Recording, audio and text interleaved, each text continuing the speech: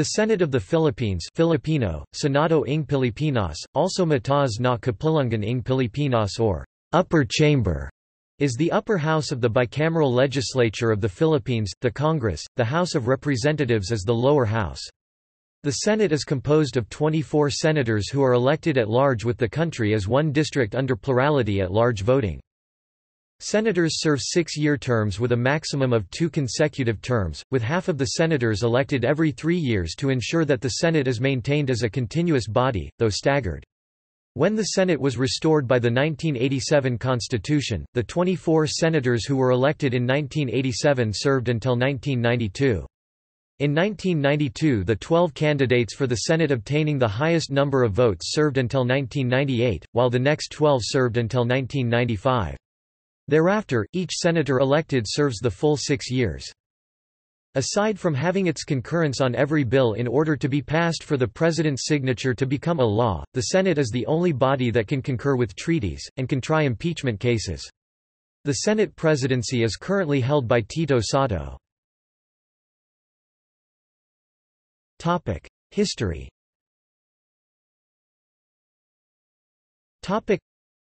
The Senate has its roots in the Philippine Commission of the Insular Government, under the Philippine Organic Act. From 1907 to 1916, the Philippine Commission headed by the Governor-General of the Philippines served as the upper chamber of the Philippine legislature, with the Philippine Assembly as the elected lower house. At the same time, the Governor-General also exercised executive powers. On August 29, 1916, the United States Congress enacted the Philippine Autonomy Act, or popularly known as the Jones Law, which created an elected bicameral Philippine legislature with the Senate as the upper chamber and with the House of Representatives of the Philippines, previously called the Philippine Assembly, as the lower chamber. The Governor-General continued to be the head of the executive branch of the insular government. Senators then were elected via senatorial districts via plurality at large voting. Each district grouped several provinces and each elected 2 senators except for non-Christian provinces where the Governor-General of the Philippines appointed the senators for the district.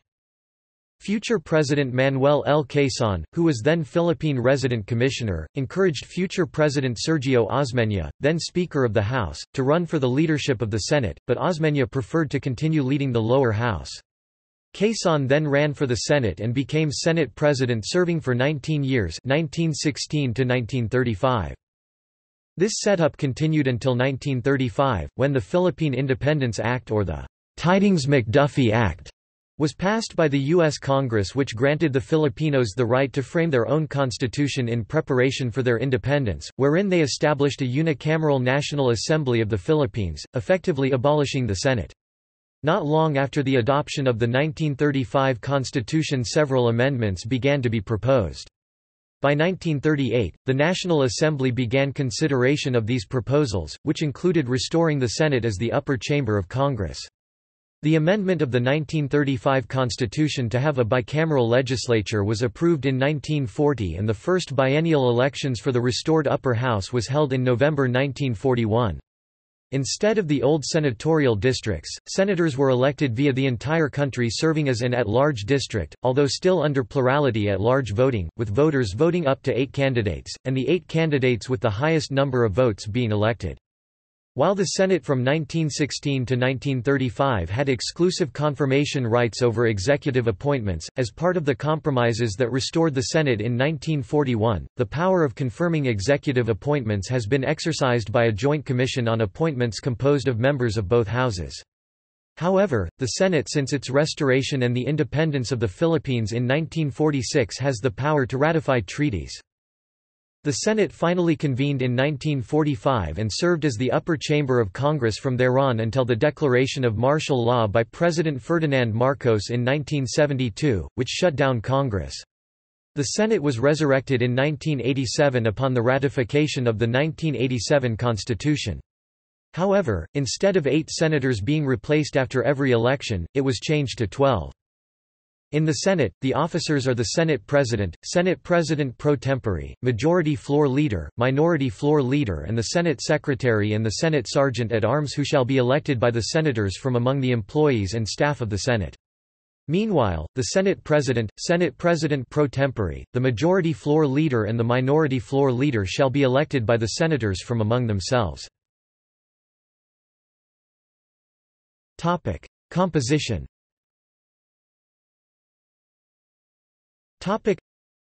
Article 6, Section 2 of the 1987 Philippine Constitution provides that the Senate shall be composed of 24 senators who shall be elected at large by the qualified voters of the Philippines, as may be provided by law. The composition of the Senate is smaller in number as compared to the House of Representatives. The members of this chamber are elected at large by the entire electorate. The rationale for this rule intends to make the Senate a training ground for national leaders and possibly a springboard for the presidency. It follows also that the senator, having a national rather than only a district constituency, will have a broader outlook of the problems of the country, instead of being restricted by narrow viewpoints and interests. With such perspective, the Senate is likely to be more circumspect, or at least less impulsive, than the House of Representatives. Senatorial candidates are chosen by the leaders of major political parties or coalitions of parties. The selection process is not transparent and is done in backrooms, where much political horse trading occurs. Thus, the absence of regional or proportional representation in the Senate exacerbates a top-heavy system of governance, with power centralized in Metro Manila. It has often been suggested that each region of the country should elect its own senators to more properly represent the people. This will have the effect of flattening the power structure. Regional problems and concerns within a national view can be addressed more effectively. A senator's performance, accountability, and electability become meaningful to a more defined and identifiable regional constituency. The Senate Electoral Tribunal (SET), composed of 3 Supreme Court justices and 6 senators, determines election protests on already seated senators. There had been 3 instances where the SET has replaced senators due to election protests, the last of which was in 2011 when the tribunal awarded the protest of Aquilino Pimentel III against Juan Miguel Zubiri. Qualifications.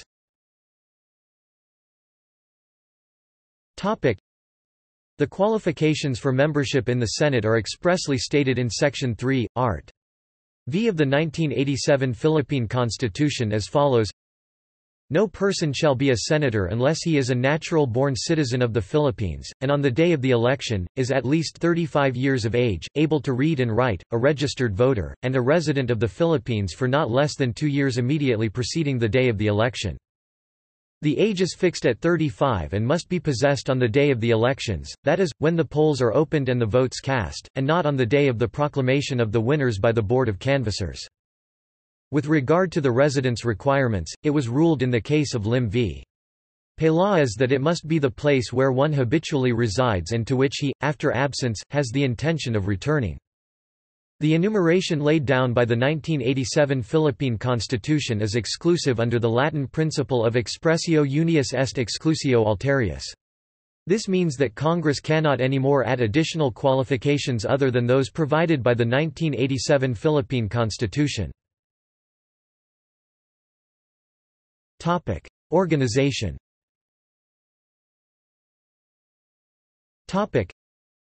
Under the Constitution, Congress shall convene once every year on the 4th Monday of July for its regular session. During this time, the Senate is organized to elect its officers. Specifically, the 1987 Philippine Constitution provides a definite statement, to it: The Senate shall elect its President and the House of Representatives its Speaker by a vote of all its respective members. Each House shall choose such other officers as it may deem necessary. By virtue of these provisions of the 1987 Philippine Constitution, the Senate adopts its own rules, otherwise known as the Rules of the Senate. The Rules of the Senate provide the following officers: a President pro tempore, a Secretary and a Sergeant-at-Arms. Following this set of officers, the Senate as an institution can then be grouped into the Senate proper and the Secretariat. The former belongs exclusively to the members of the Senate as well as its committees, while the latter renders support services to the members of the Senate. Powers.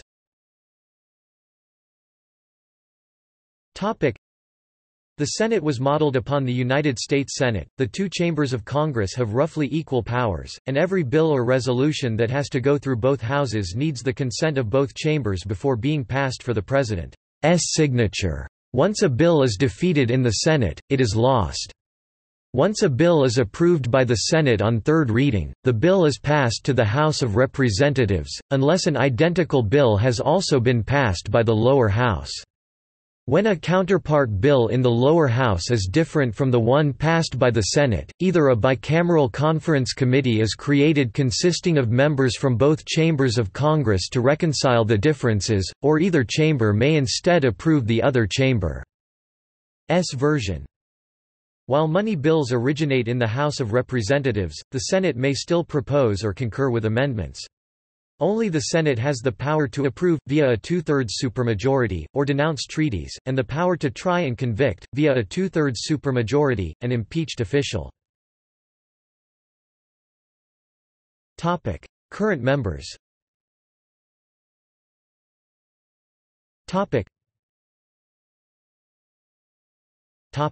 Party and bloc composition.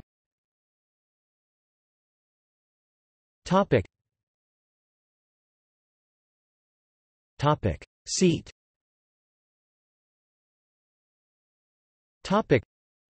The Senate currently meets at the GSIS building along Sen J.W. Diokno Boulevard in Pasay City.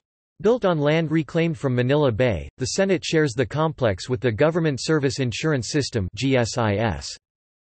The Senate previously met at the old Legislative Building in Manila until May 1997. The Senate occupied the upper floors, the session hall now restored to its semi-former glory, while the House of Representatives occupied the lower floors, now occupied by the permanent exhibit of Juan Luna's spoliarium as the museum's centerpiece, with the National Library at the basement. When the Legislative Building was ruined in World War II, the House of Representatives temporarily met at the old Japanese schoolhouse at Lepanto, modern-day Sh Loyola Street, while the Senate's temporary headquarters was at the half-ruined Manila City Hall. Congress then returned to the Legislative Building in 1950 upon its reconstruction. When President Ferdinand Marcos dissolved Congress in 1972, he built a new legislative complex in Quezon City. The unicameral parliament known as the Batasang Pambansa eventually met there in 1978. With the restoration of the bicameral legislature in 1987, the House of Representatives inherited the complex at Quezon City, now called the Batasang Pambansa Complex, while the Senate returned to the Congress Building, until the GSIS building was finished in May 1997. Thus, the country's two houses of Congress meet at different places in Metro Manila. The Senate would eventually move to Bonifacio Global City in Taguig by 2020. As the Senate is renting GSIS for the office space, it asked the Bases Conversion and Development Authority (BCDA) to present suitable sites for it to move to, with the Senate eyeing the Navy Village property along Lawton Avenue as its favored site. On 28 May 2018, a building designed by AECOM was chosen as winner for the new home for the Senate and is expected to be built by 2022. Prominent senators.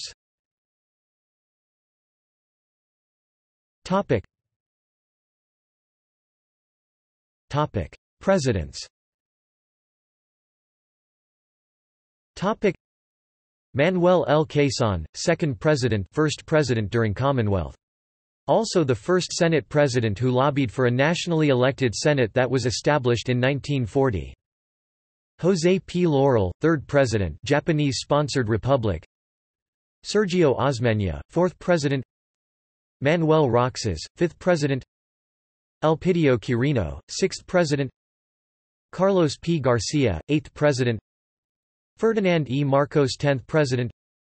Joseph Ejercito Estrada, 13th president. Gloria Macapagal Arroyo, 14th president. Benigno S. Aquino III, 15th president. Others. Benigno S. Aquino Jr., Marcos-era opposition leader, husband of the 11th President Corazon C. Aquino and father of the former President Benigno S. Aquino III. Miriam Defensor Santiago, former International Criminal Court judge, Ramon Magsaysay Award recipient, member of the International Development Law Organization International Advisory Council and former presidential candidate. José W. Diokno, Marcos-era opposition leader, nationalist, former Secretary of Justice, Bartop Nacher, founder of the Free Legal Assistance Group. Lauren Lagarde, UNFCCC National Adaptation Plan Champion, UN Global Champion for Resilience, and first woman to top 2 senatorial elections. Teofisto Guingona Jr., the 11th Vice President of the Philippines and former Secretary of Foreign Affairs. Eva Estrada Calá, the first woman to be re-elected senator. Raul Manglapus, former Secretary of Foreign Affairs and a former presidential candidate. Blas Opel, president of the 60th International Labour Conference of the International Labour Organization (ILO) and former Secretary of Foreign Affairs. Cipriano P. Primicius Sr., statesman, majority floor leader and member of the Council of State, 1953–1963. Gil J. Puyat, statesman, Senate President 1967–1972. Claro M. Recto, statesman and poet. Raul Rocco, former senator and the Secretary of the Department of Education. Jovito Salonga, 3-time top-elected senator, Marcos-era opposition leader, former chairman of the Presidential Commission on Good Governance (PCGG). Lorenzo Tañada, statesman and Marcos-era opposition supporter. Arturo Tolentino, briefly held the position of Vice President of the Philippines in 1986. References.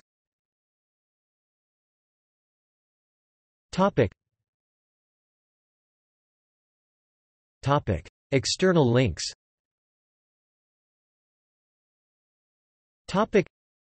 Official website. Official government portal.